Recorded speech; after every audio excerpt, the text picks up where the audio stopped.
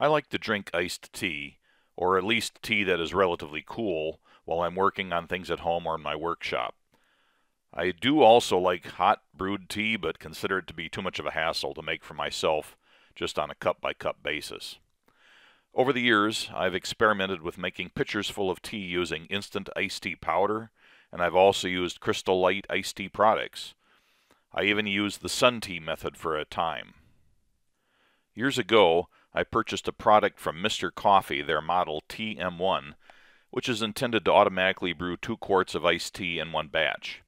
The idea here is very much like the Mr. Coffee coffee brewers. A measured amount of cold water is poured into the maker's internal reservoir, then the included pitcher is filled to a certain level with ice cubes, and a few normal tea bags are placed into a brewing basket and a button is pressed to start the brewing process. The maker heats the water, which gets percolated into the brewing basket, and the hot brewed tea dribbles into the pitcher of ice, simultaneously melting the ice and cooling the hot tea. The tea and the melted water mix automatically in the pitcher. The maker automatically shuts off when the water in the reservoir is used up, and the pitcher is removed from the maker, ready to pour into glasses for drinking. The TM1 product worked great for me for a few years, but eventually the stiff plastic pitchers cracked and I could not obtain replacement pitchers without buying a whole new tea maker. I ended up throwing my TM1 iced tea maker away. I also had a small complaint with the TM1 design. To fill its internal water reservoir, water just gets poured in via a widely spaced screen on top of the maker appliance. I found that some flies and other bugs would get in through the screen and die inside the reservoir. So I would be brewing tea using bug-infused hot water, and there was no good way to clean out the reservoir. There followed a couple of years where my drink of choice at home became cans or bottles of soft drinks. And then for about another year I was making a lot of flavored drinks using the Crystal Light brand powders. But one of my New Year's resolutions for 2021 was to stop buying so much of those products and go back to a simpler method of making my own tea. I was also interested in brewing more than 2 quarts at a time. Going to Amazon, I saw several overpriced tea brewers that could not make nearly as much tea per batch as what I wanted, and the old TM1 products seemed to be available only online and used from eBay and such. Going to the Mr. Coffee website and navigating to tea products, I found 4 different models, 2 of which brew hot tea and 2 of which brew iced tea. Interestingly, one of the 2 iced tea models is the good old TM1. The other iced tea product is the model whose base number is TM75, and this is a more sophisticated brewer that produces 3 quarts per batch. I liked several things about this product. The pitcher, besides holding 3 quarts, is also made of a more flexible plastic, hopefully less brittle than the plastic used to make the pitchers for the TM1. In addition, the pitcher design is lower and wider, which, while perhaps not as attractive as the TM1's pitcher, allows a greater capacity while still being able to fit into the top shelf of my refrigerator. I like that the pitcher and brew basket are dishwasher safe and that the new brew basket is designed to make or take either tea bags or loose leaf tea, with or without a filter in the case of the tea bags. The main appliance seems to be quite similar in design to that of the TM1, albeit with a somewhat squared-off top profile. Another big advantage of this design over the TM1 model is that the water reservoir is covered by a lid. Although the reservoir cannot be removed from the maker, at least it is accessible for cleaning from the top of the appliance. No more bug juice. I noticed that the model number given here is TM75BK1. The BK1 suffix was not explained on the website, so I messaged Mr. Coffee to see what the significance was, and the response was that BK1 referred to the color of the trim on the brewer and the pitcher. Apparently the BK suffix means black, and a suffix of RS means that the trim is red, but the website does not mention that there are different colors, and there was no explanation from any quarter about the significance of the 1 after the BK, and the RS version does not seem to have the 1 suffix. To make matters worse, the website shows the RS model, while the text below it refers to the BK1 model. Further compounding the confusion is that a Google search will turn up many photos of a similar product, also referred to as the TM75, but with no suffix, which seems to differ mostly in that the maker and the pitcher are more rounded in top profile. Maybe this is an older product, or perhaps a newer version of the same product. The Mr. Coffee representative I chatted with did not know any answers relating to these questions. This is confusing to the customer. I noted that I could find no stores in my area that carried and/or had any stock on any version of the TM75, and even Amazon did not have a listing for it, except that some so-called marketplace sellers listed a TM75 but showed pictures of the TM1, also confusing. In another chat with Mr. Coffee, I was told that none of the iced tea maker products were available at that time from the factory, or from their warehouse anyway, because presumably the overseas factory was not producing the product during the COVID period, and the proverbial slow boat from China was delayed indefinitely for the same reason, and retailer stocks of the products were mostly depleted. But I was assured that both the TM1 and the TM75 products are still current, and that stocks would be eventually refreshed. Being impatient with my New Year's resolution, I finally ordered a new unopened TM75BK1 from an eBay seller, and that arrived in a Walmart box, although the seller's name was not given as Walmart. As an aside, I have by now received several new items of various kinds from eBay sellers who are not named Walmart, and yet the products came from Walmart. I wonder if this is a deliberate and devious ploy by Walmart to sell more product, even to people who maybe don't much like Walmart. Anyway, to end the digression, furthermore, the item I received was the red version instead of the black version that was desired and sold. Another eBay purchase got me a used but like-new pitcher with the black trim, so I can have up to 6 quarts of tea in the fridge at a time.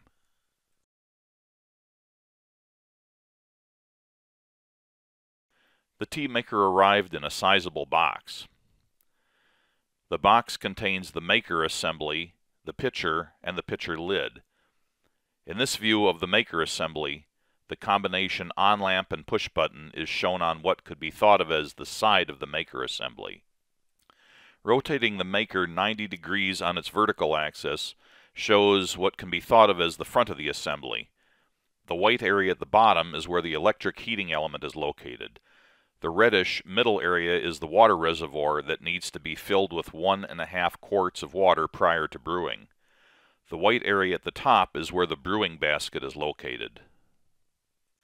On the front of the brewing basket area is the small steeping control lever that allows some adjustment of brewing strength, from mild to strong. This lever appears to adjust the brewing basket's drain hole size, so for a mild steeping setting, the drain hole is large, and the hot water can drain out into the pitcher quickly, and thus spend less time in contact with the tea bags or tea leaves. If the steeping control lever is adjusted more towards the strong setting, the hot water spends more time in contact with the tea before draining into the pitcher. Opening the lid on the top of the maker reveals the brewing basket. In this photo, the so-called rotating shower head arm is shown swung away to the upper right, to allow the brewing basket to be lifted out of the maker. Here is the brewing basket removed from the maker and tipped 90 degrees with its front side facing up. The mechanism at the upper right is apparently part of the steeping control, since it is located below the brewing basket drain hole. Here is a view looking down into the maker's water reservoir. This is where you must pour 1.5 quarts of water before starting a brewing process. Although if you're making less than 3 quarts, then you'd put in a smaller amount of water. The plastic tube coming from the heating area to the rotating shower head is visible here. At the upper right corner of the bottom of the reservoir is a round hole. This is apparently where water drains from the reservoir into the heating area. Here is a view showing how the shower head can be rotated into position over the brewing basket, although the basket itself is not shown in this photo. The rotating shower head name is something of a misnomer, since the shower head itself does not rotate. Rather, the arm that holds the shower head can swing from operating position into its retracted position. When the maker is new and out of the box, the instructions direct the user to run a full brewing sequence without using any tea to make sure that the maker is working correctly and is clean internally.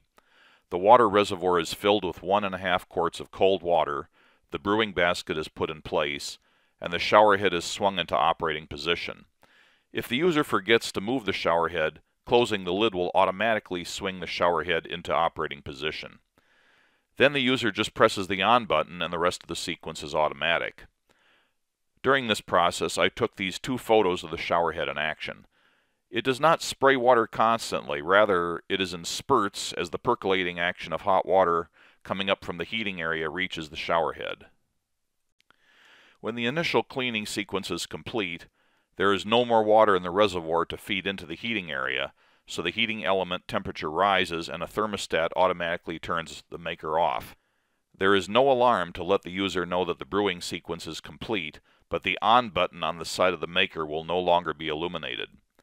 There is no harm in not noticing when the brewing is complete, and in fact, at this time the maker can be left as is with no undesired effects. All the water ends up in the pitcher. Since this was a cleaning sequence, the pitcher just gets emptied into the nearest sink.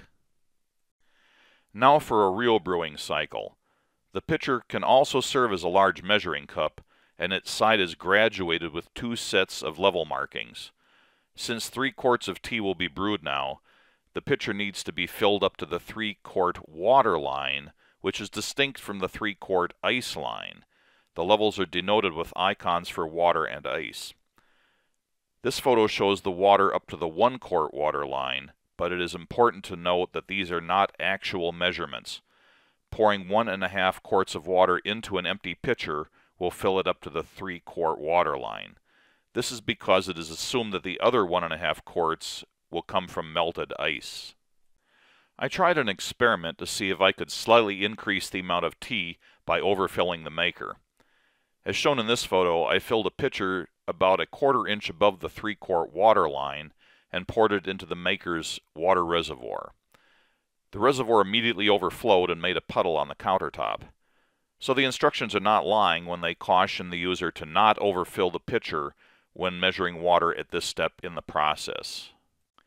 Once a properly measured 1.5 quarts of water, in other words, water in the pitcher up to the 3-quart water line, is poured into the maker's water reservoir, the pitcher needs to be refilled with something. The maker is designed so it can brew into a pitcher containing either ice or more fresh water. Since I don't have an ice maker in my fridge, and I don't have ice trays in my freezer, and don't especially like icy drinks anyway, I chose to refill the pitcher with more cold water from the tap. If refilling with ice, the user needs to now refer to the ice level markings on the pitcher. However, if refilling with water, as I do, the instructions recommend refilling the pitcher with another 1.5 quarts, in other words, up to the 3-quart water mark. I found that overfilling the pitcher now to about 1 inch above the 3-quart water mark works well, and gives me almost 1 additional glass of tea from the brewed batch. Next, the tea bags or loose tea needs to be placed into the brewing basket. I think it best to put the tea into the brewing basket before placing the basket into the maker. If loose tea leaves are used, then a suitable paper filter is necessary, and a normal Mr. Coffee filter or comparable product can be used. Since I am using tea bags, the filter is not necessary, but could still be used optionally. The instructions recommend different numbers of tea bags for 1 quart, 2 quarts, or 3 quarts of tea to be brewed. For 3 quarts, the recommendation is 5 tea bags, and that's what I use. This photo shows 5 tea bags arranged in a circle, all of them leaning at an angle to provide more surface area for the water coming from the shower head. Since taking this photo, I have refined the tea bag placement. I now lay 1 tea bag flat in the center of the brewing basket, then arrange the other 4 bags, much as shown here, with their bottom edges resting on the first bag. They fit better this way and give better coverage to the percolated water.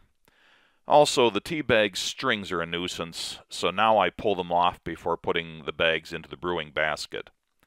At this time, with the tea-bearing brewing basket placed into the maker, the shower head arm gets swung into operating position and the lid is closed. Since I am making a full 3 quarts and have overfilled the pitcher with water, I move the steeping control lever to the strong position. I found that with the lever set lower, the brewed tea was too weak for my tastes. Now the on button on the side of the maker is pressed and it illuminates to show that brewing is in process. I don't have a photo of this. The percolating action begins and hot water starts spraying in pulses from the shower head onto tea bags in the brewing basket. The water spends some time here before draining from the basket, and as mentioned before, the steeping control determines how much time the water spends in contact with the tea. The maker will work even with the lid open. However, the shower action tends to swing the shower head arm to the right, which is not optimal for good brewing. When the lid is closed, it keeps the shower head centered in the optimal operating position.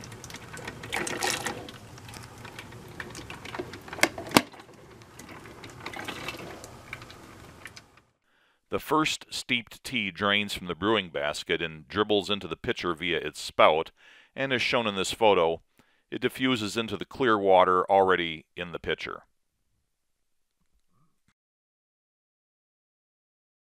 The brewing sequence does not take very long. I have not actually timed it, but I think it takes less than 15 minutes for a 3-quart batch. As was previously mentioned, the maker automatically shuts off when all the water in its water reservoir has been percolated away, and you are left with a pitcher full of brewed tea. If the pitcher had ice in it, the tea would be cold. If the pitcher had cold water in it previously, it now has room temperature tea, neither warm nor cold, but actually at a pleasant temperature for drinking right away. The pitcher can now be undocked from the maker. The brewing basket should be removed from the maker immediately after brewing, otherwise any water still in the tea bags might leak out of the basket's drain onto the countertop. I like to remove the tea bags, hold them in my hand, and make a fist over the open pitcher, squeezing out the small amount of liquid before tossing the tea bags into the trash. I tend to alternate my batches of tea, with one batch being plain tea and the next batch being lemon tea. There are several ways to get this.